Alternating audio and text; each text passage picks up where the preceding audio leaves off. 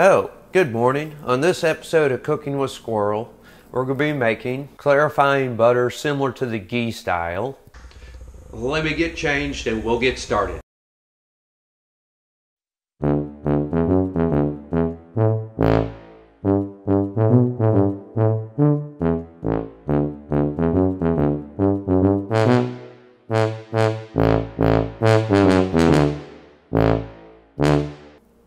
So we're going to clarify butter in the ghee style. I said the ghee style because we're going to evaporate the water out of it, but we're not going to allow it to brown. So normally I do 2 pounds of butter at a time. However, since I've already got about a quarter of my container full and just unsalted butter ends and pieces, we're going to only do what I have this time. Like I said, normally it's 2 pounds at a time because my little 5/8 of a quarter butter warmer will hold 2 pounds along with my container. Let's get started. We'll go ahead and get the burner turned on about mid and start putting these pieces in. So as our butter's melting, we're just adding more.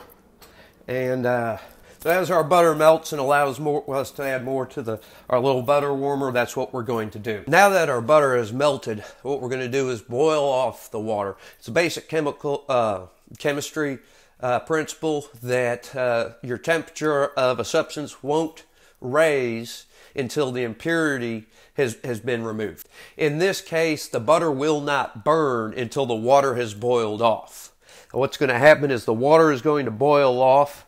The white milk fat is going to drop to the bottom. As soon as it drops to the bottom, we're going to pull it off and strain it into our container. And that's the difference between a traditional ghee. Traditional ghee, you'd allow it to brown and give the butter a more nutty flavor. But all I want is clarified butter. Now that the butter has basically quit boiling and just foaming, we're going to remove it from the heat.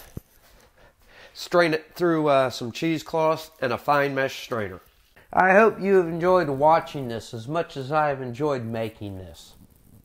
If I can make this in my kitchen, what can you make in yours? Like, comment, share, subscribe. Thank you for your time.